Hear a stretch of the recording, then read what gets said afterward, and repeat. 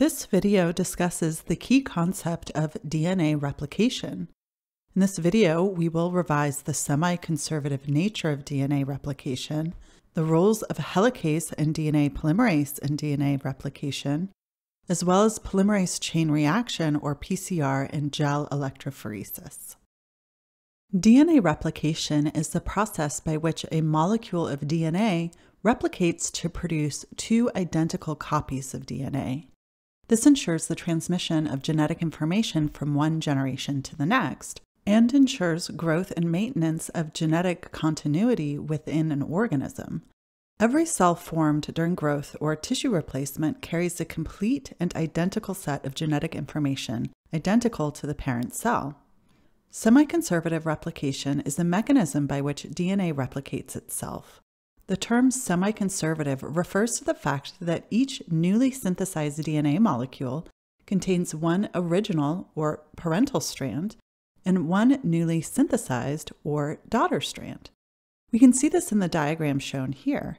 In molecules of DNA, the blue strand originates from the parental strand and the yellow strand is the daughter strand. We call this semi-conservative since some of the original DNA molecule is conserved. Now, let's look at DNA replication in more detail. To initiate DNA replication, the enzyme helicase acts upon the intertwined DNA strands, unwinding them from their helical structure. As a result, helicase breaks the hydrogen bonds between the complementary base pairs that stabilize the double helix, as shown in this diagram. Helicase continues in the 5' to 3' direction, breaking the hydrogen bonds between complementary base pairs and unzipping the DNA strands. Once the strands are separated, they can be referred to as template strands because they are the templates against which the new strands will be formed. It is important to note that each new molecule of DNA which will be formed contains one strand from the original parent molecule. Subsequently, free nucleotides, each bearing one of the 4 nitrogenous bases, adenine, cytosine, guanine, or thymine, align with their complementary bases on the separated template strands.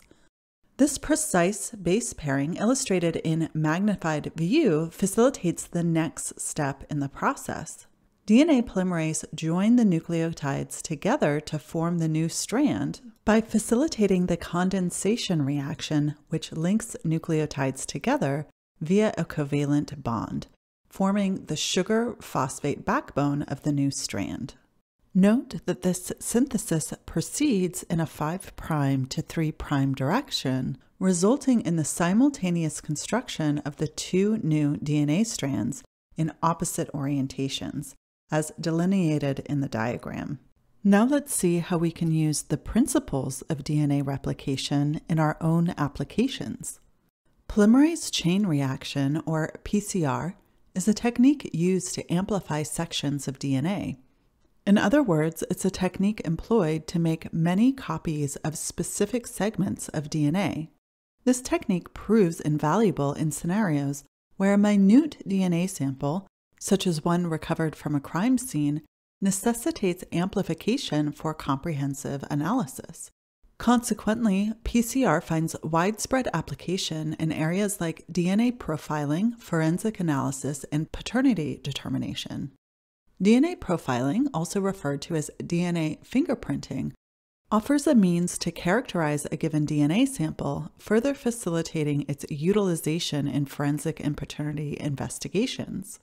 While PCR adheres to the foundational principles of DNA replication, it incorporates certain modifications to suit its specialized purpose. To break the two strands apart, instead of using DNA helicase as found in DNA replication, heat is applied to separate the strands. We call this stage denaturation. In the next stage, the heat is reduced so that primers and free nucleotides can form hydrogen bonds with complementary bases on both template strands. In the last stage, the heat is increased again and a heat-resistant form of the enzyme DNA polymerase called Taq polymerase builds the new strands. Note here that just like DNA replication, PCR is semi-conservative. Mastery of the distinct temperature-dependent stages in PCR is imperative for a comprehensive understanding of PCR. Be sure to know these steps. Gel electrophoresis is a technique used to separate DNA fragments and has an important role in applications like DNA profiling or DNA fingerprinting, which can be used in paternity testing and forensic investigations. So let's say here we're using electrophoresis to produce a DNA fingerprint for individuals involved in a paternity dispute. In other words, we're trying to figure out who the parent of a child is. First, we would use the process of PCR discussed previously to amplify small samples of DNA. We would have a sample for the mother, one for the child, and one for each of the potential fathers. These samples undergo treatment with restriction enzymes, specialized enzymes designed to cleave DNA at specific sites, therefore producing DNA fragments. Given the inherent uniqueness of individual DNA profiles, the sizes of these fragments exhibit variability. However, a child's DNA will inherently contain fragments inherited from both parents. In gel electrophoresis, samples are placed in the wells indicated here. An electric current is then applied, causing the DNA fragments to migrate based on their size. DNA is negatively charged, so the fragments move towards the positively charged end shown here. The smaller DNA fragments migrate a greater distance in the gel.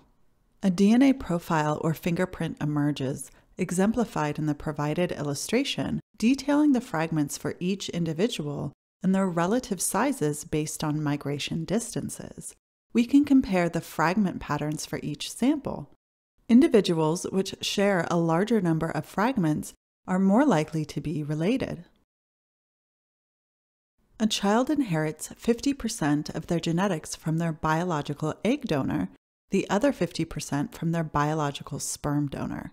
In these bands, we can see where child A has the same DNA sequences in common with their egg donor or mother. The other DNA the child has should come from the sperm donor or father. We can see that father number 2 has the unmatched bands in common with the child, making him almost certainly the sperm donor for child A.